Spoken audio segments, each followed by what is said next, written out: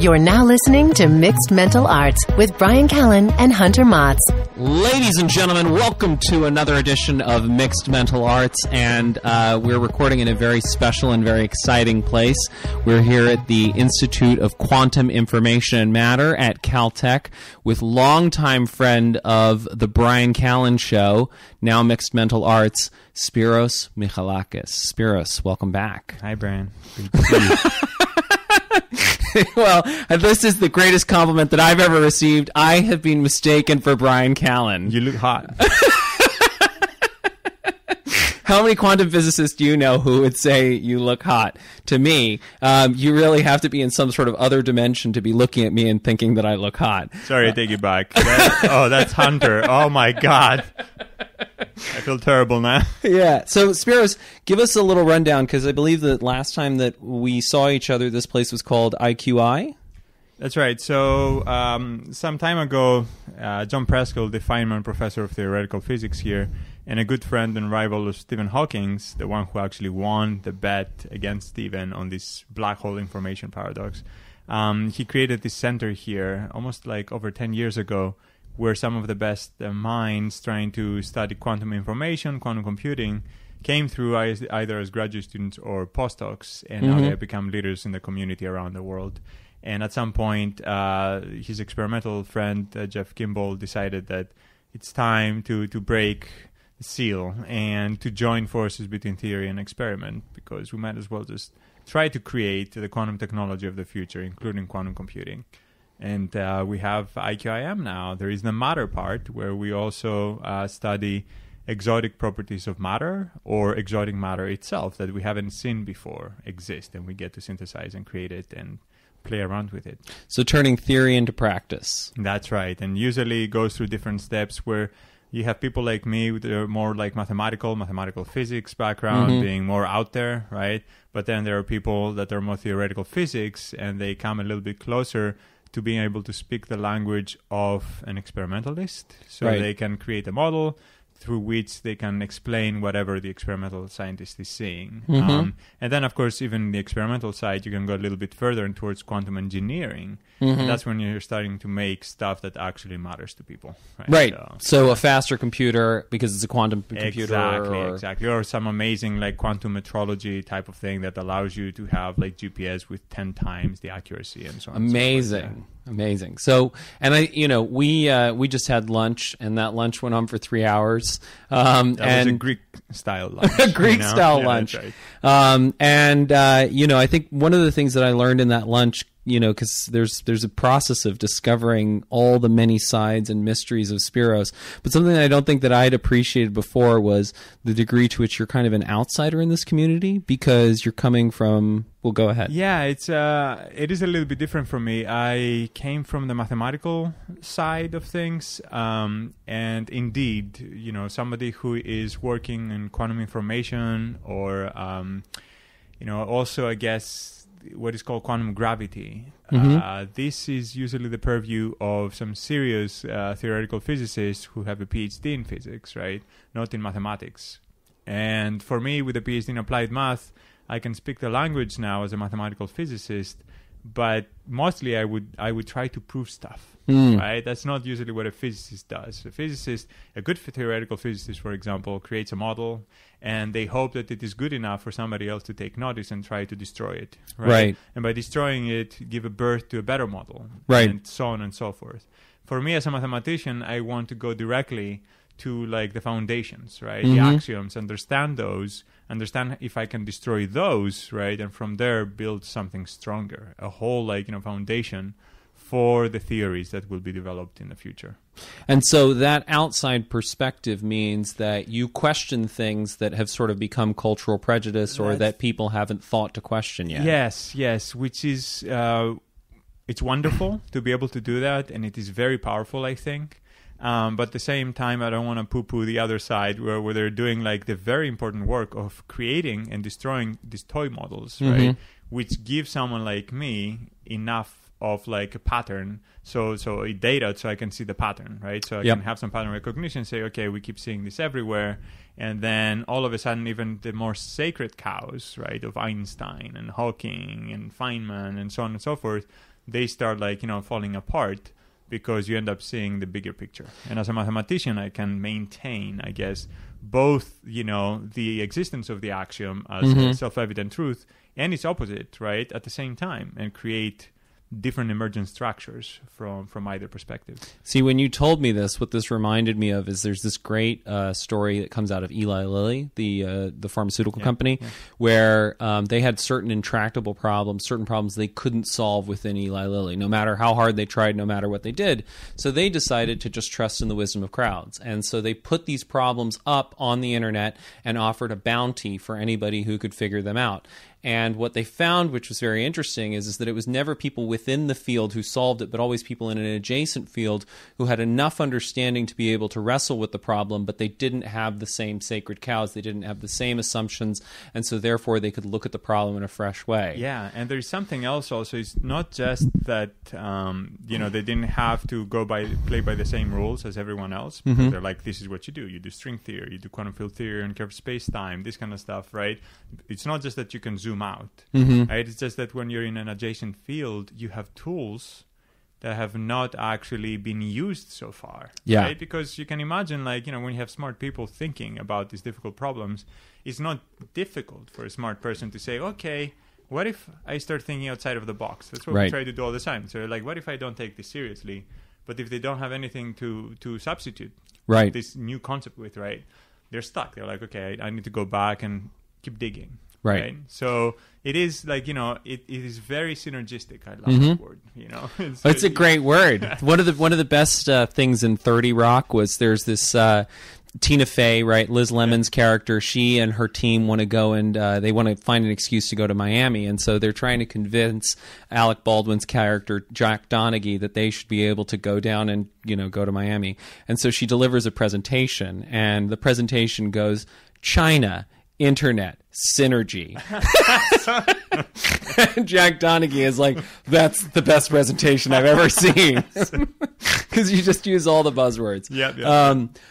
But I think the interesting thing is that, of course, for a lot of our listeners, this is very much the same thing as mixed martial arts, where, there's a problem where you've got a guy who is, the preeminent fighter, no one can take him down, and then somebody is incorporating new tools. So they're incorporating jujitsu, they're incorporating, again, like I'm just sort of really getting into the fighting world, so I don't fully understand what the analogy Bruce Lee, is. right? And Jeet Bruce Kune Do. and Jeet Kune Do, which we talked about at lunch. And you're not taken seriously, by the way, when you start doing that. You're not a purist, right? There is like, if you don't pay tribute to the tradition, they don't take you seriously. And there is always that balance. And I think there is a good reason why you shouldn't be taken seriously until you have paid your dues, right? Yeah. Because very often you end up with crackpot science because you haven't seen all the good things that were tried and didn't work, or some things that didn't seem like good ideas, but they did have a start maybe 30, 40 years ago, but they didn't have the next step. Maybe you should just do some literature review before you just say, everybody missed this, right? There's a lot of smart people throughout history, and maybe they didn't put the, the dots together the right way, but you can be that person once you have a good idea built upon their ideas, right? Well, and even what Jose was saying at lunch, which very much fits with the diffusion of innovations, that very often the answers have been sitting around in the literature for 30, 40 years and nobody has ever applied them, or they haven't connected those dots, like you're saying. Yeah, in physics, there's this joke that the Russian physicists figured out everything 30 years ago. Whatever it is, they already, which is so true in many ways, right? It is incredible. And this goes to something else that we were discussing, that you have sometimes these hubs, right? These places of all of a sudden you have a lot of talent appearing, right, out of nowhere. And it seems to all be concentrated around some geographical location, and you're wondering what's going on. And it's usually some amazing mentor or teacher or somebody who has a vision. And then the students, the pupils, become the masters of the future. That's right. So this is pretty amazing to see that there's very strong component of culture within science itself. Yeah, because you get these talent clusters. That's what Dan Coyle calls them. And the example that he gives is the Spartak Tennis Academy, which is the tennis academy that turned out Anna Kournikova, and then all these young Russian girls saw that that was possible for them. And then, Sharapova and all those other Russian female tennis players have all gone through this one place. And again, they figured it out in the sense that they know how effective practice works. They know that what you want to do is slow it down, so they actually have them play tennis without rackets and without balls, and have them just move their arms incredibly slowly to make sure that the stroke is exactly right.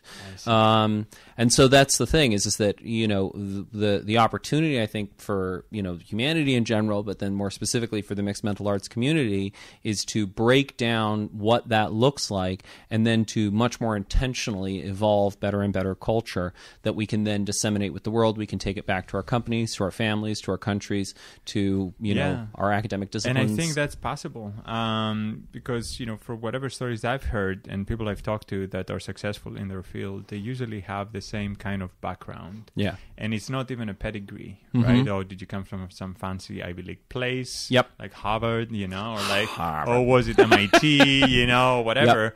Yep. I guess it's more about the approach, right? Do you have a mentor or a team of other like peers, right? Where you just go Goonies in the world, right? Where you're like, we're just gonna do this, right? You just go nuts and you're having fun and you're innovating and you're getting wisdom, right? Either from like your friends or even like you're getting your own inspiration from time to time, or the mentor, right? Because the mentor has both a fast and a slow approach, where it is a boot camp when it has to be a boot camp, and other times you go slower. So like you have to have patience, right? You have to really be contemplative here. You have to do the work. You can't just always like, be running, right? Sometimes in science, actually, to do good work, you have to stop. Right. And take note of what you've done so far. Take stock, like, just understand all the work you've done, right? Create like a mental foundation, even a skeleton, and then say, okay, now I need to like, go full throttle again. Right? See, what I love about conversations with you is that I call you Brian. Is that you call me Brian, and for a moment I get to feel like I'm as famous as ageless. Sorry, Brian. As Brian Callen. What I also love, by the way, is that Brian, we've been joking that, mixed mental arts is good ISIS, as I said, and that, we're building the Callen fate. Oh my goodness. But what's great is that already in terms of building that cult, even when Brian's not here, we still have to talk positively about him. Of course. The one supreme being. That's right. He's always watching. Brian is always watching, always judging, always making sure that we're on message. But what I love is that, the most satisfying conversations and, when you find people like this, it's that there's just this, this brilliant yes-anding where, you are talking about, for example, now you're talking about, the dynamics within what an effective tribe looks like. And I hear everything that you're saying and I'm like, oh, he's talking about Pixar. Like this is Ed Catmull's Creativity Inc. And it's the spirit of 76 and it's the emotional climate that existed in the, first 4 centuries of Islam, where it is that spirit of discovery and wonder. And there is that seamless, it's the undoing project of Kahneman and Tversky. It is that seamless transition between fast and slow thinking where the group acquires this intelligence where they're able to really figure out, what is needed here. And there's something amazing that happens when either as a scientist or just as a human being going through life, you get beaten down so many times, right? Because you say you started with some idea of how the world is supposed to work, right? Or a hypothesis about how the universe works or something. And then you try it out, and if you have this intellectual integrity, which I think is important and very difficult to have as a human being, right? When, you get beaten down again and again, then you end up finding through some weird way, like, your path to enlightenment in some way, right? Where you get to see a truth that was almost nothing like you expected it to be. But you couldn't even imagine how beautiful it would be. That's why, right? And when you see what is really out there, then you incorporate that immediately and you say, wow, I'm glad I didn't tell everyone like what I really thought was the truth, and now I know, and you play it cool. But every time right, that I have been wrong because the truth was even more beautiful than what I could Right. intuitively expect. Right. Right. And- It made even more sense afterwards. It connected Right. more things than before. And I think this is a great opportunity to talk about what science is. And I think particularly one thing that I think is, something that, Atul Gawande has this great commencement speech, The Mistrust of Science, that he delivered here at Caltech. Yeah. And, I think one of the most powerful things in there is that what he's really talking about is a journey of becoming a scientist. Right. It is not an accumulation of facts. No. Right? As a human being, you're always stuck with that mentality. I mean, you're trying to fight it as much as you can with that intellectual integrity aspect. But it is not about accumulating facts. That's only good to just get you to the next place of recognizing a new pattern. Yeah. So that you can evolve, right? You can expand, I guess, the sphere of the theory of you had for the universe, whatever it is. And it is actually, I think, like science is the best tool we have to figure out the truth, but at the same time, it is in some ways, and this is coming from a scientist, right? It will never really get to the truth, right? So what do I mean by that? Okay.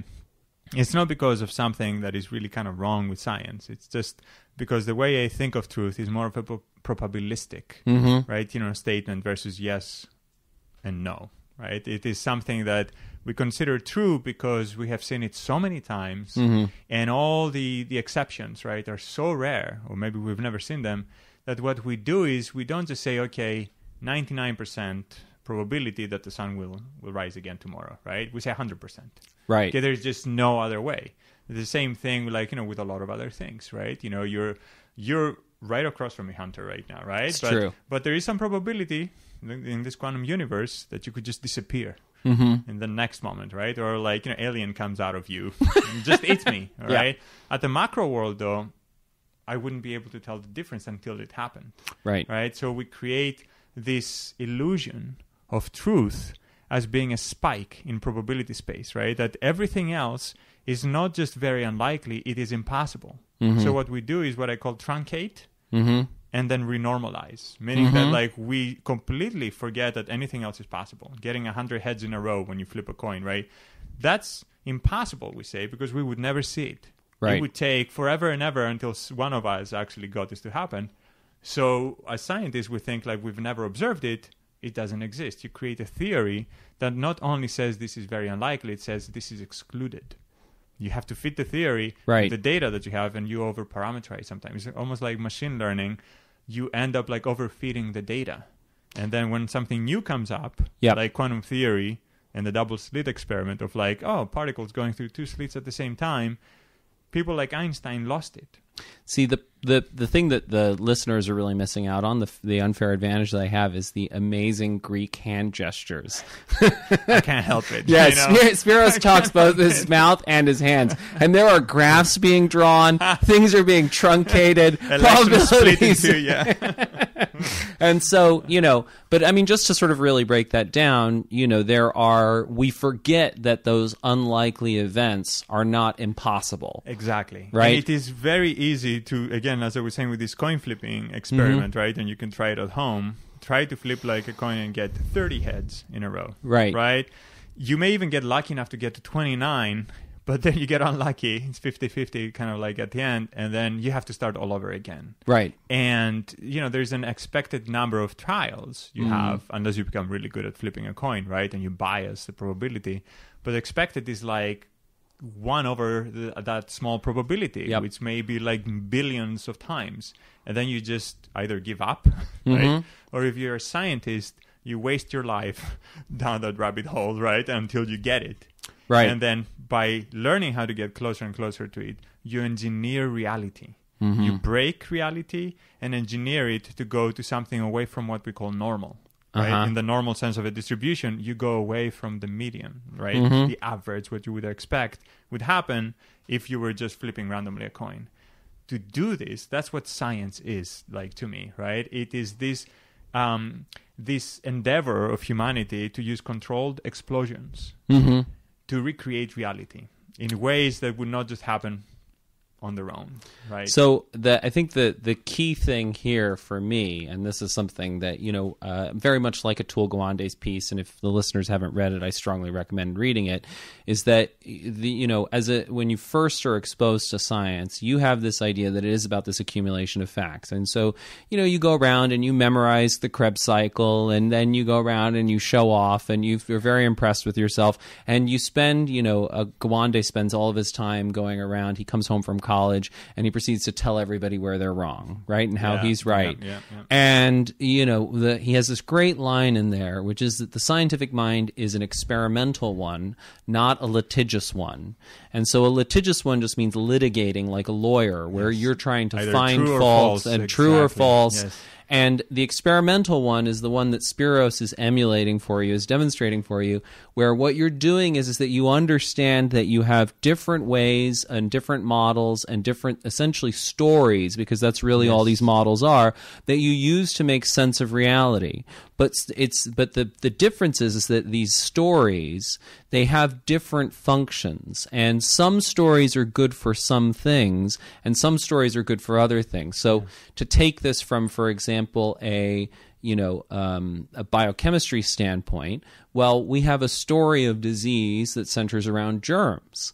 And that's a big, broad, overarching story, and it makes sense of a lot of things. But sometimes we need more precise stories, where we start talking about bacteria versus viruses.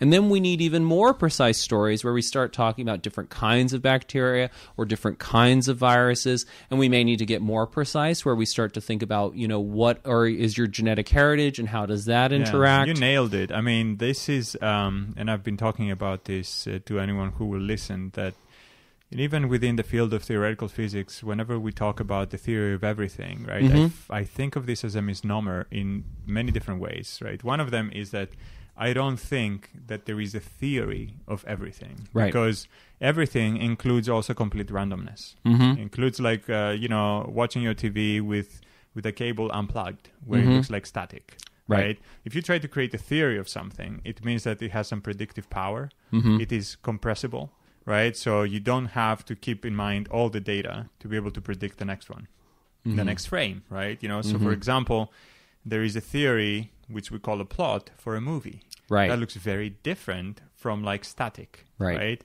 So one of them can have a theory because it's compressible. You can almost predict what will happen in some good movies, or, they don't have too many twists, but you have much less possibilities in the future, right? Right. So you can write a synopsis, right? That's what a theory does. You have some input. The theory tells you kind of like what the output that is expected. But for randomness, that's impossible, right? By definition, like what we call Kolmogorov complexity. There are some strings of zeros and ones that cannot be compressed. There is no program, right? For example, the string 0, 1, 0, 1, 0, 1, and so on and so forth is very easy to compress. There's a very short program, much shorter than the string itself, could be a million, little bits, that says, okay, if you're a 0, then flip to a 1, and so on and so forth, and right, vice versa. And that's a very small program. That's very compressible. That's a theory for that string. But if you have some random string that is incompressible, and there exists as strings, you can prove, right?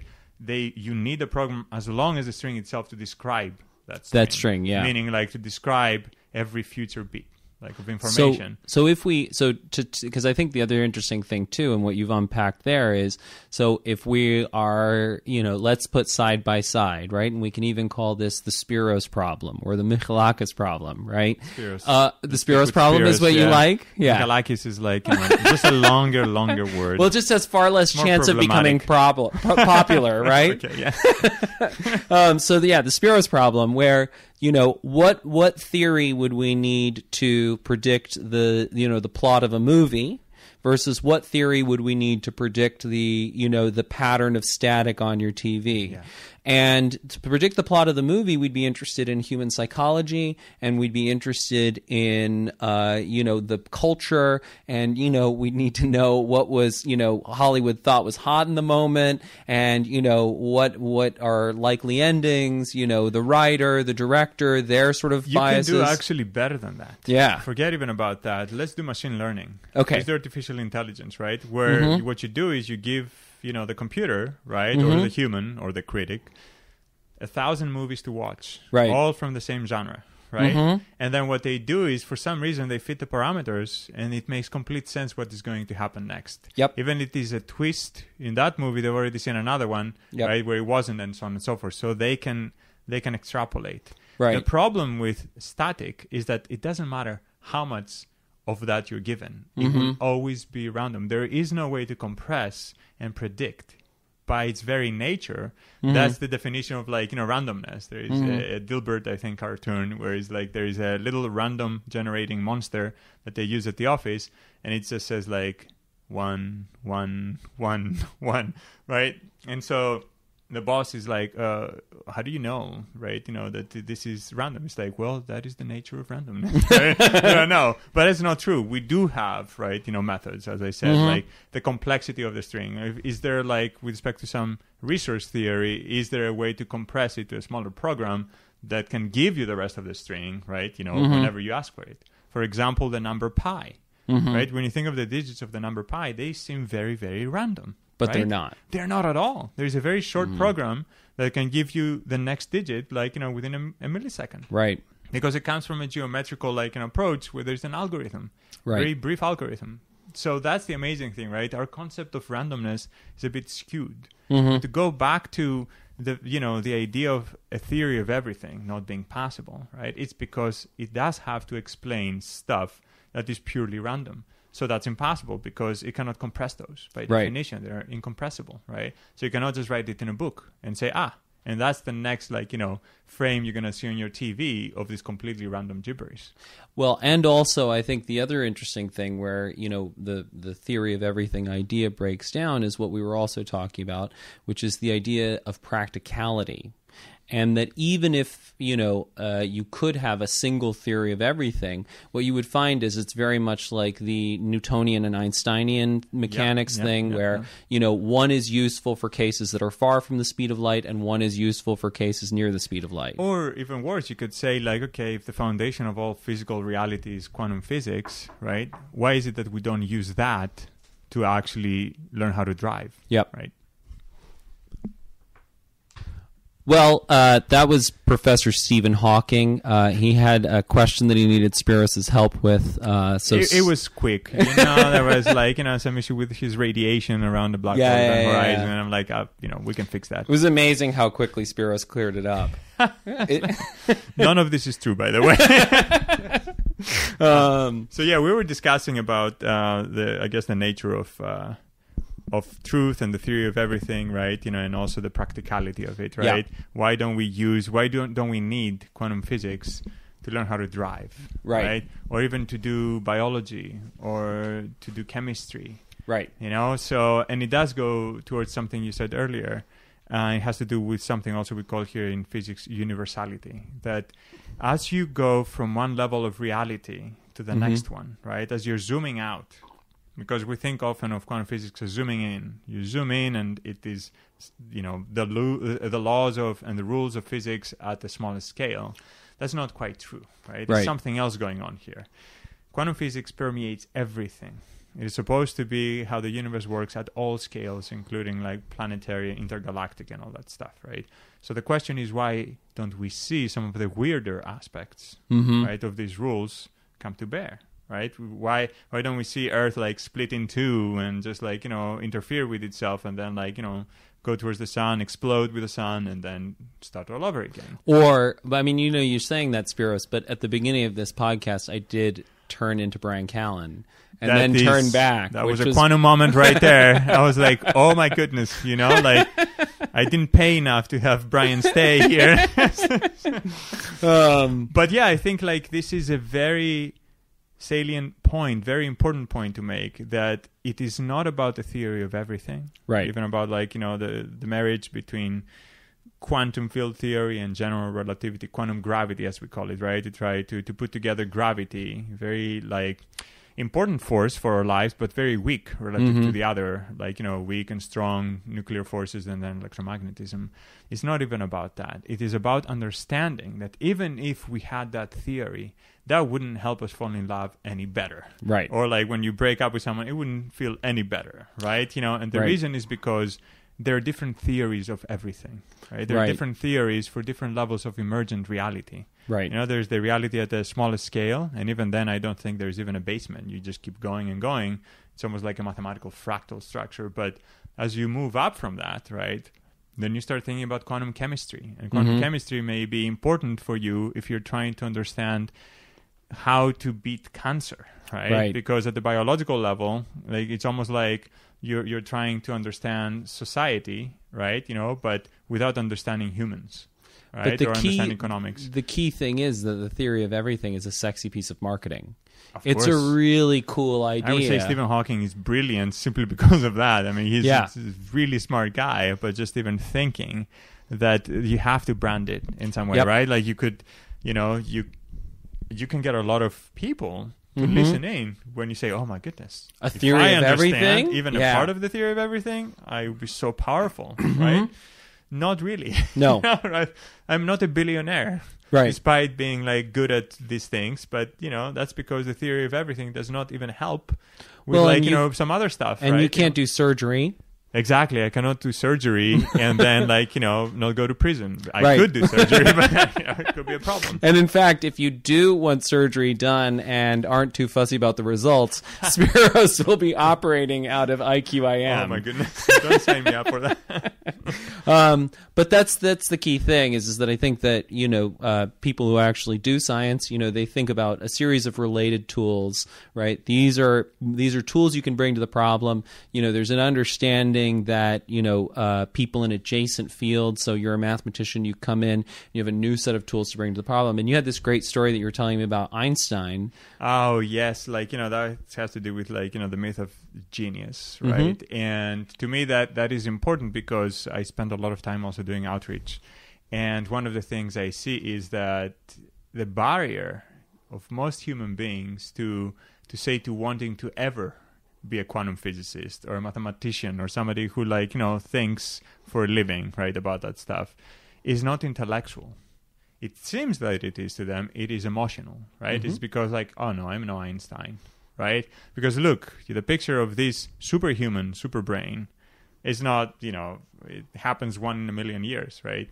And even if that were true, right? Even if you were to say, oh yes, all the models, the supermodels that you see on magazine covers, they really are that beautiful. They're never Photoshop, which is bullshit. Of course they are, right? Even if that were the case, who is to tell you that you cannot elevate yourself to that and even beyond? Right. Right? It is a matter of having the path and the tools to get there and beyond, to overcome where they couldn't. There's a lot of problems that Einstein could not solve that now we solve routinely, which is insane, right? It is that evolution of building upon other people's structures, right? And so that really gets down to, we've talked a lot on this podcast about, Joe Henrich's The Secret of Our Success and Cultural Accumulation. And there's this phenomenon known as the Flynn effect, which is that worldwide across cultures, IQ goes up over time. And that's, if you, that's what we tell ourselves. That's what we tell ourselves. But there's this, one of the great things in there, I think it's, if you took the average person in America in, I think, 1815, and you gave them an IQ test, a modern standard IQ test today, they would score 70. So they would be borderline retarded. And that's because the cultural software has gotten better and better and better and accumulated. And the if you compare someone like Newton to someone like Einstein, by the time you get to Einstein, the tools are much more sophisticated. The culture is much more sophisticated. And what you're saying is that even today, there are problems that physicists are able to solve. But it is also, I think of it as a matter of velocity versus position, right? Because you can imagine, it is the derivative of position, right? You're looking for something that changes with time, right? And what is the rate at which you produce something? Because sure, Newton was no Einstein relative to the theories, but at the same time, for his time, he was even bigger than Einstein in some ways, right? Relative to what he had to start with, right? So revolutionizing his own way. But even then, what we don't tell each other really is that there were a lot of other people that did a lot of the legwork, right? For Einstein, he was a mathematician who actually helped him beat out another top mathematician, David Hilbert, before he could come out with this general relativity equations we call the Einstein equations now that bring space-time curvature with gravity, right? So he needed help, right? But we don't say that because he's Einstein, you know, and there is some nice articles that end up like, you know, bringing this up more recently, but you want to have this romantic idea. Yeah. Right. You know, of like the Michael Jordans of the world and the Steve Jobs and the Einsteins. And the only problem I have with that is that it is not a good way to actually get things done. By getting things done, like, you know, my agenda is not just to inspire, right? But to, after, like, you know, I tell you, okay, this is what step 10 looks like in your life. How do you get from step 0 where you are to step 1? Exactly. And that's mentorship, right? That takes like a lot more than just saying, oh, you could be like this person. That's right. That's much harder because, you know, if you're already very motivated, passionate, or talented for some reason or another in some, you know, particular field, you don't need me. Right. You're just going to do it because you figure it out on your own, right? But what about the ones that are not, that didn't have this, like, the culture, right? You know, that says, no, you can do this. This is also interesting. This is exciting, right? You know, there is value in this. And you're thinking, no, this is not for me. It locks you up emotionally, right? You don't want to. And so on a personal level, Spiros, why is this so emotionally, personally significant to you? Well, I think that I have seen, I guess, around the world, and, you know, I grew up in Greece. I've told you, Spiros only comes from one country. And I saw so much potential in my classmates, right? In my fellow Greeks. And then I came to the US right after high school. And then I was in a culture that was almost opposite of that. I was at MIT, and it was just insanely innovative.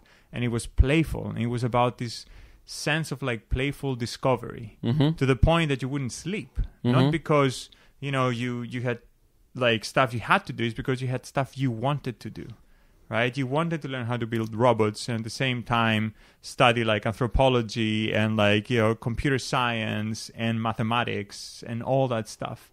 It was just so amazing. Like it was like Willy Wonka, Chocolate Factory. You want everything, right?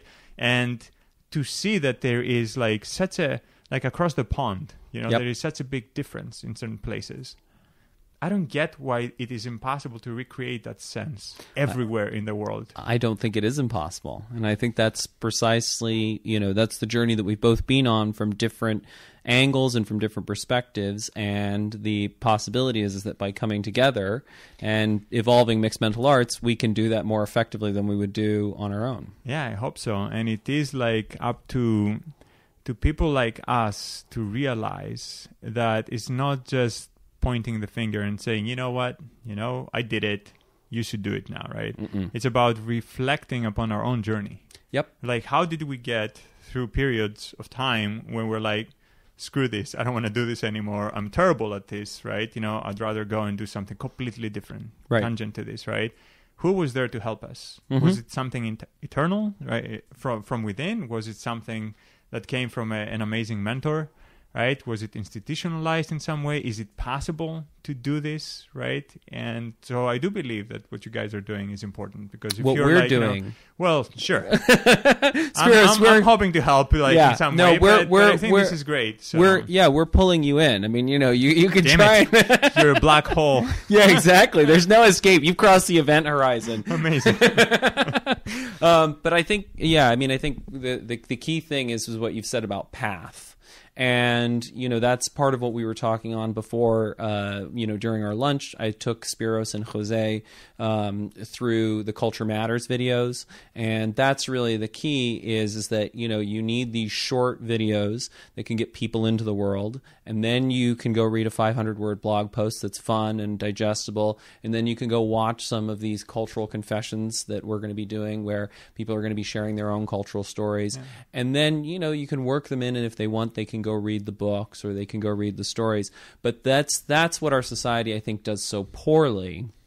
Yeah, path. I think this is really great that you have laid out a path. And as we discussed over lunch, you know, to me, I said like my favorite heroes are the anti-heroes, right? Are the ones like Humphrey Bogarts of the world, right? Where despite themselves, they do the right thing, right? You know, they're not fake, they're not wholesome, they're not this or that, right? You know, they they have their own issues. They can acknowledge them, right? Or maybe there are issues they cannot even acknowledge what their issue is, but somehow at the moment of choice, they do the right thing. Yep. And with these knowledge bombs that you guys are like thinking of dropping, like, you know, in the world, I think this is great because it's not just a tool for you to show off.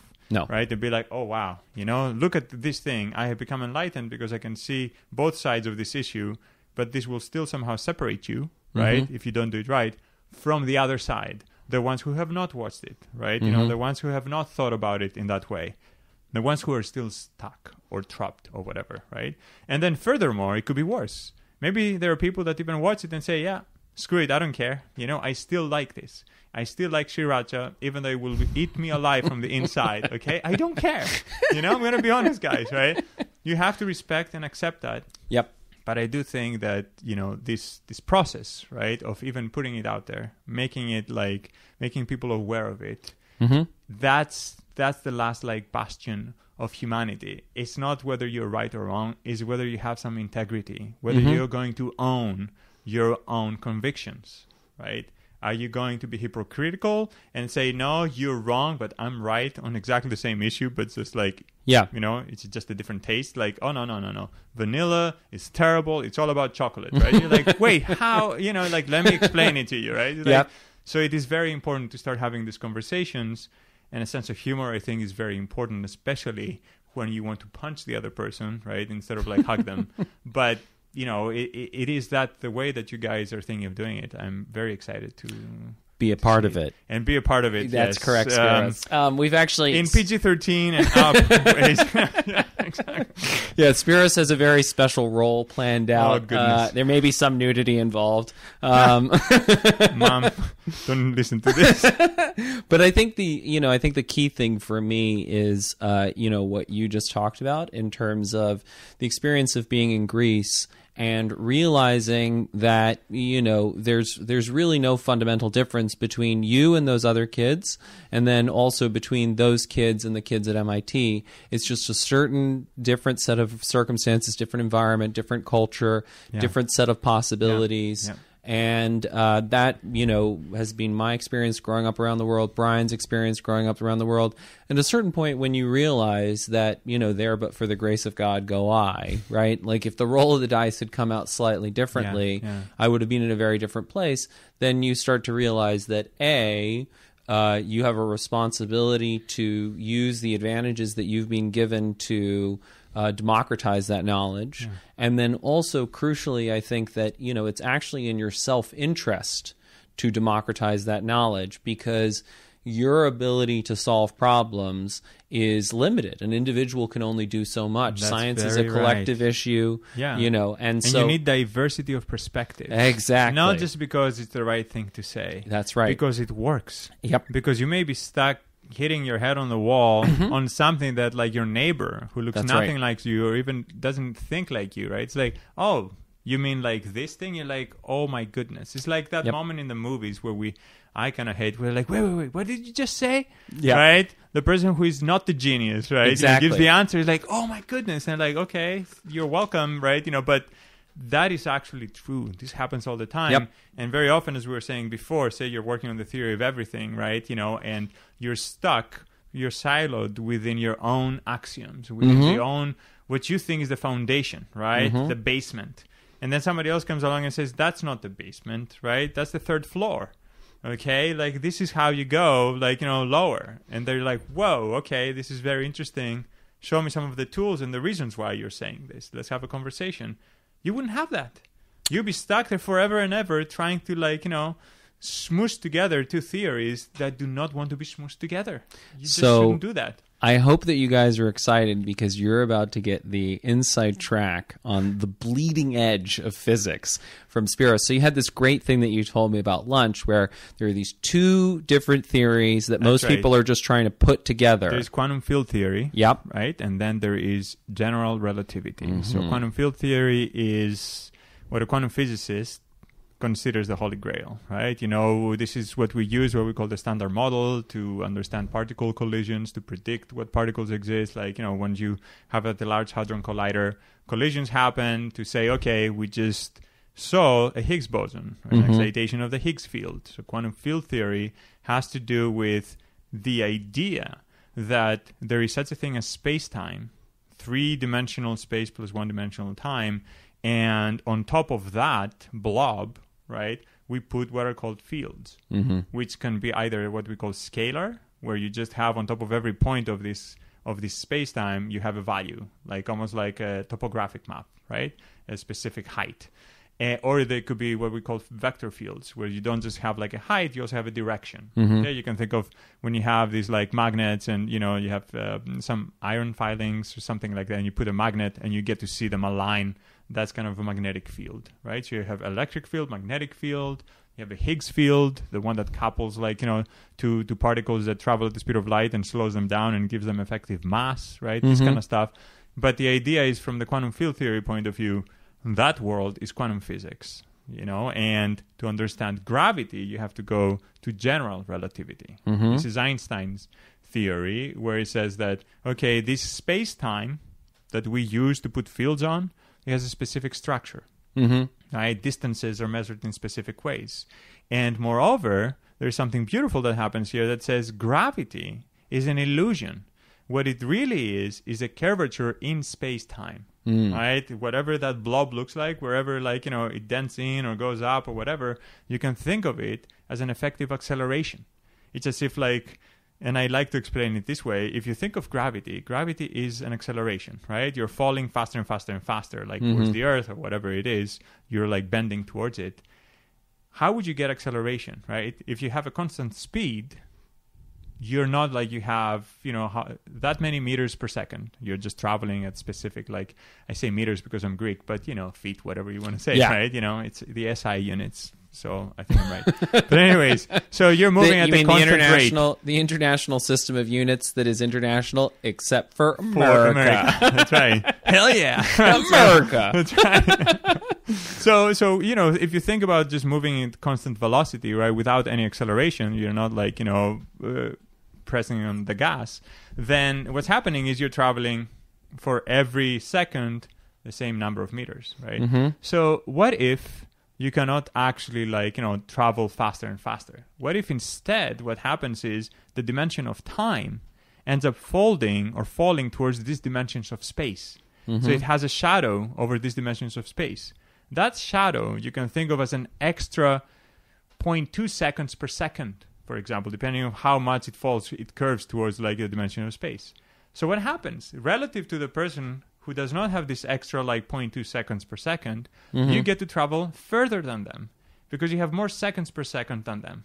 That's it. Acceleration is just your ability to manipulate space-time to get more seconds out of every second of somebody else. So you're saying that motion, so I'm in my car and I'm driving at the speed limit, for the record. Yes. That what I'm doing is that I'm actually bending space-time. Well, something like that. But if you have something that is an acceleration, this is more of a chemical, reaction and stuff. But if something's bending towards the Earth, right, what is happening is that the Earth is bending space-time. The matter field of the Earth is bending. So these are all those are those pictures we see where the sun is sort of sitting on a diaphragm and there's a divot around it. And then light and everything else is kind of kind of rotating around it. That's right. They're staying round, right? Not right. That's the gravity that planets feel, and that's kind of the idea. But the main point is that because of this bending of the direction of time, right? Because they're no longer different. Time and space, you place them on the same object. It looks like as if you were to draw it out, it would look like some weird 4-dimensional blob. It's difficult to do that in 3 dimensions, but you can imagine it almost like a movie, right? From a point of view. But because of that bending, it's almost like you're compressing. You're moving faster through some frames than other ones, right? As you're more seconds per second than somebody who is just playing it at the right speed, right? And that gives you the illusion of accelerating relative to somebody else who's just not doing that, who is just moving 1 second per second in their frame of reference, as we call it, right? So we've got these two different models. These are the two different theories of the universe at the smallest scale for quantum field theory, right? The fields and the smallest particles, and at the largest scale, which is general relativity. Right? We're talking about space-time. There is a beautiful equation there that couples the the metric, as we say, of space-time so the curvature, to the matter fields, right? Right. You know, how much matter do you have, mass and all that stuff, you know? So it kind of tells, like, you know, one tells the other what to do. So those are the two fundamental theories, and they work really well in their own perspective regimes, right, where we measure stuff. But when we try to bring them together to create this unified theory, the ground unification of the forces, right, of gravity from GR, as we call it, right, general relativity, and then from these weak and strong nuclear forces and electromagnetism, which all come beautifully together from, you know, some nice theories on quantum field theory side, right? When you try to smoosh these two balloons together, they explode. They give you infinities. Right? So I think that just to break this down and, you know, go back to my A-level physics, right? So there are these four theories. There are these four forces in the universe. Yes. And even if we go back before that, right, so electricity and magnetism were seen as separate. Separate, yes. And then Maxwell succeeded in unifying them, Right. and that's why you have electromagnetism. Yes. And so what ends up happening is that this one, now what was two forces now is one force, and explains all sorts of things. It explains magnetic behavior, it explains electricity, That's it right. explains light, it explains all sorts of things. But then there are these other forces that happen like at the level of the nucleus. Exactly. Right? You know, what is holding the nucleus together, right? What is holding the protons, right? You know, that you have in the neutrons in the nucleus, right? What makes them seem indivisible, even though there's like quarks if you go deeper and so on and so forth, right? So these are like the weak and strong nuclear forces. And the power, I think, again, because you always just have to make it clear, like, why is this practically useful? It's practically useful because as you understand electricity, then you get to have electronics. And as you understand, for example, general relativity is important in being able to do things like GPS. That's right. So all of this, the And more... also space travel. Without it, right? Yeah. If we didn't have the equations of motion to take you like from here to Mars, you'd be so far off if you did not actually account for the curvature of space-time that you would end up somewhere very far away. I didn't know that. Oh yeah, that's, you know, it's as if somebody gave you the wrong map. You're going straight for 5 miles and you end up somewhere very, very bad. It's kind of like when Apple started, like, you know, doing maps. You end up like some ditch or something. So Newtonian mechanics, which is, you know, the F equals ma, all of that first, second, third law, that doesn't work for space travel. That's right, and is not enough. Because the further enough. You go, for small distances, it's good enough. You can almost see where you're trying to go, right, and correct. But where you go further and further, you have all these other effects that come from, like, you know, space-time being curved itself.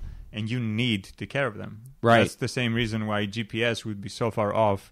You'd be like a mile from your destination, from where you're supposed to be, if it wasn't corrected for this, like, you know, for the true theory. So that's a really great example of these models being useful for certain situations. It's, you know, because obviously Newtonian mechanics is much simpler, right? There are far fewer variables. There's far less to account for. It doesn't feel that way to any student of physics, undergraduate or not. Yeah. But I mean, you know, everything. You're right, everything is hard when you're first doing it, and then when you've been doing it for long enough, it becomes easy with practice. Yes. That's the nature of automaticity. That's right.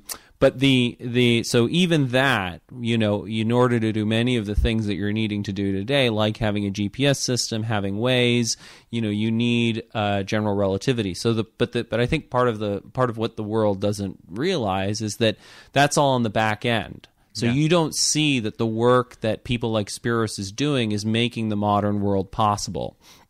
Well, thank you. That's very nice, but I feel always so very far removed. And you feel removed from the technology in time, because whatever theory I will help develop, or my colleagues here at Caltech, we actually take pride in being useless for the next, until, like, you know, maybe 30 years from now, because we're seeing far enough into the future that if we weren't doing that, nobody would be doing this. So it would be like Google or IBM or somebody else is looking to do things in the 10-year right, you know, time frame. We're looking 30, 50 years. We're looking at the far out stuff. But not you just have far to... off in the future, but far out. And of course, if we're good, we end up like pollinating things that are happening over the next few years, actually, right? And making a big difference. So I'm seeing it even here in quantum computing right now. Some of the theories we're developing, whether it is quantum error correction, right, you know, some related fields, they end up having a huge impact on almost like the weekly meetings that the higher ups at Google or Microsoft or IBM, right? Should we scrap this and do this new code that they just came up with in academia? What is the hottest thing? What is the one that has the least amount of resources we need and the easiest to do and still achieve the same result? And we're here doing that at the same time that we're doing the really far out stuff. And that's the key thing, is being, that you need somebody to break that path and to be pushing the bleeding edge so that the world can be then catching up. But I think also part of what I find interesting as well is, and you tell me if this is true or not, I don't know, but I for a long time have felt there's a real disconnect in between, I feel like physics has a good pipeline to engineering, and there's a terrible pipeline in a lot of the rest of science. It's not as good. People aren't reading, for example, with education. That's obviously a lot of what my background is. And just, so much of that science isn't then being applied in the classroom. It's not being applied to make better schools or make the teaching better. Yeah, that's... I would say even in physics this is an issue, right? Because unless you are... an experimentalist, right? And you're theoretical in any sense, it's going to be difficult for you to jump into an engineering, right, or some other more experimental field. It's hard as it is to do it in academia, let alone when somebody pays you good money and expects stuff from you, right? But I do think that it is really valuable to have these individuals that are bridges, that can bridge these two worlds, right? And whenever you have them, I think actually John Preskill, my mentor here at Caltech, he calls these individuals two-trick ponies, right?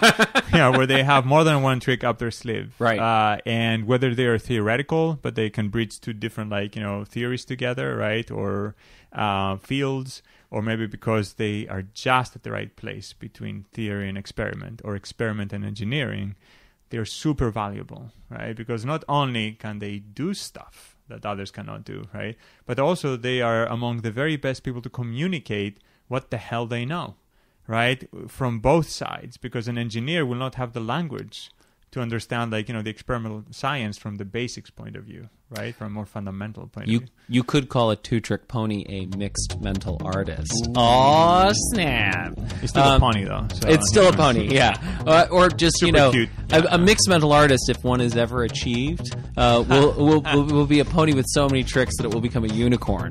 Okay, there you go. You've been listening to Mixed Mental Arts with Brian Callen and Hunter Motz. For more information and past episodes, please visit briancallen.com and mixedmentalarts.club. Also, be sure to follow the show on Twitter at Mixed Mental Arts. Until next time, bye-bye.